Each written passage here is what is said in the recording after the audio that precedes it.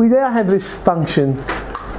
We want to do calculus on it. So how do we differentiate exponentials? Let's go back to first principles. That's where we start and try and create some sort of formula. A to the power of x, so the base could be anything. That's going to be function x, therefore function x plus h would be a to the power of x plus h. Put it into our first principles formula and we get this. The limit as h approaches 0. A to the power of x plus h minus a to the power of x all over h. Got a problem. Okay. I'm going to play around with this a bit. If I factorise a to the power of x, I can do that to the top there, and I'm left with a to the power of h minus 1 over h. Well, I can really factorise the a to the x outside the limit because there's no h there. So it doesn't get affected by the h approaching 0. That leaves me with this interesting limit. The h approaches 0 of a to the power of h minus 1 over h. How do I resolve this problem?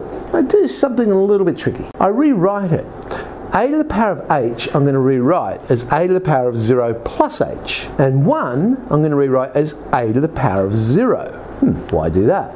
Because what I've now created is function 0 plus h minus function 0. Well, that is the derivative at the point x equals 0.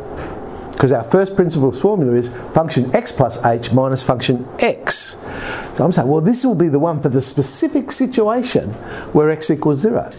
So it's the slope of the tangent at x equals 0. So if I want to differentiate a to the power of x, then I know the derivative is going to be m, the slope, times a to the power of x. And m represents the slope of the tangent at x equals 0. Now I'm going to introduce this idea. Euler's number, which is E. It's an irrational number, just like pi. It goes on forever, it never repeats. Its actual definition is this. The limit as n approaches infinity of 1 plus 1 over n all to the power of n. So as n gets bigger and bigger and bigger, that limit will get closer and closer to the exact value of E. You go to your calculator, it's about this, 2.718281828. Looks like it is repeating, but that's just because of the limit of the screen of your calculator. If you had more decimal places, it would go out of that pattern pretty quickly. Now the thing about the exponential function, why is this so important? You see, the function where the base is e, we know has a slope of 1 at x equals 0. We know this to be true. So therefore, this particular exponential becomes the easiest derivative of them all. Because if function x is e to the power of x, and if f dash 0 is equal to 1, because we're saying the slope's going to be 1, then the derivative is also e to the x, because we said it was the slope times that particular thing. Differentiate e to the x, we get e to the x. What that basically means is, for an exponential function, where the base is e, the slope is going to be equal to the height of the curve, okay? Because the derivative is always equal to the y value. So at any particular x value on our exponential curve, the slope of the tangent at that point is the same as the y value. And that's why the exponential gets steeper and steeper and steeper. Because as the y values go up, the curve gets steeper. And it keeps going.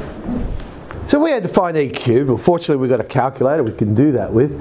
Plug it into the calculator, we should end up with something like 20.086. Now what about if I had to draw? So 5 minus e to the minus x starts with our basic curve, e to the power of x. Now e is a number that's bigger than 1, so we have one of these exponentials. So that's the basic one. What have we done to it? Minus x. Well, that means we reflect in the y-axis. So now we look like that, the backwards exponential. What else have we done? Hang on, it's negative. So now we reflect in the x-axis. We're down there. So that's minus e to the minus x. And then finally, we shift the whole thing up 5, and there is our final picture. That would be 5 minus e to the minus x. And that will do us for today.